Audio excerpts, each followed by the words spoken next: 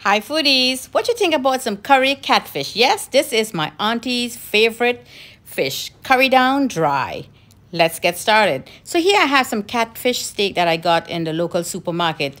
Going to give it a good clean with some salt and some milk. Yes, that's right. Regular milk, any milk. Just let it sit there for like 10 minutes. It's going to bring that lovely freshness back into the fish, and it's going to have a clean, beautiful, fishy, fresh, no catch out of the ocean taste you're going to get by doing it this method. So give it a good wash now with lime and lemon juice. Give it a good scrub because you know catfish is a very earthy flavor because it's one of those fish that is found in the bottom of the sea, the ponds, you know, very murky, muddy, earthy flavor you get in there. So make some pokes now in that fish steaks. Let us add some lemon juice to it, and we're going to add some lovely flavors and spices into the steak so it will just absorb and get in there so we could try to take away some of that muddy taste. That's the taste I get. I like a muddy taste. That's the best way I could explain it to you. Leave me a comment how you like your catfish and the taste that you get, and how do you eliminate that flavors out of it.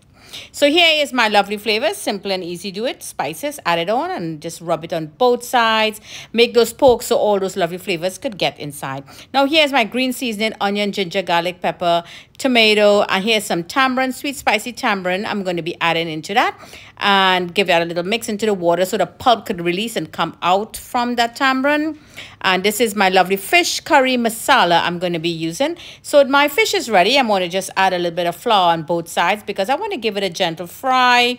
Not fry to cook, but just to harden up the meat a little bit. My oil is up to heat. Let's drop that in there and let's get a lovely, beautiful golden brown color on both sides. This looks marvelous. Let's take it out, and I'm going to use that same oil now. Let's curry the catfish. So in goes the ginger, garlic, and peppers, some methi, some cumin seed, the curry leaves and the bay leaves. In goes the tomato, nice ripened tomato, give you a lovely tangy taste and sweetness, and also add some color. Here is that seasoning, all the bandhania, podina, you name it. Here is some dry shrimp. This is totally optional, but since we're doing seafood, let's just add a little bit in there. Great flavors. After 4 minutes, that tomato melt really nicely. Let's add that masala powder in there and give that a good mix. And I want this to cook on medium-low for 2 minutes and warm up that spice so it can release all its lovely flavor. Now in goes the tamarind pulp in that water, and let this cook now for 2 to 3 minutes on very low heat again. Everything here we just build in flavor to infuse into that lovely catfish. Here is some fish flavor base or Maggi cube fish flavor base, whatever one you have, you could add it in. Now you just see water, you just see oil at the top.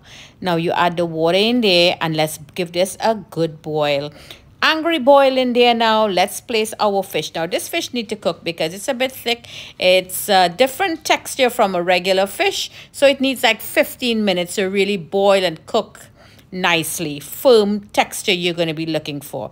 So flip that little gravy or that masala liquid onto your fish, and we're going to leave this now on medium high and leave the pot a little open for the first 5 minutes. That looks marvelous and the kitchen smells divine.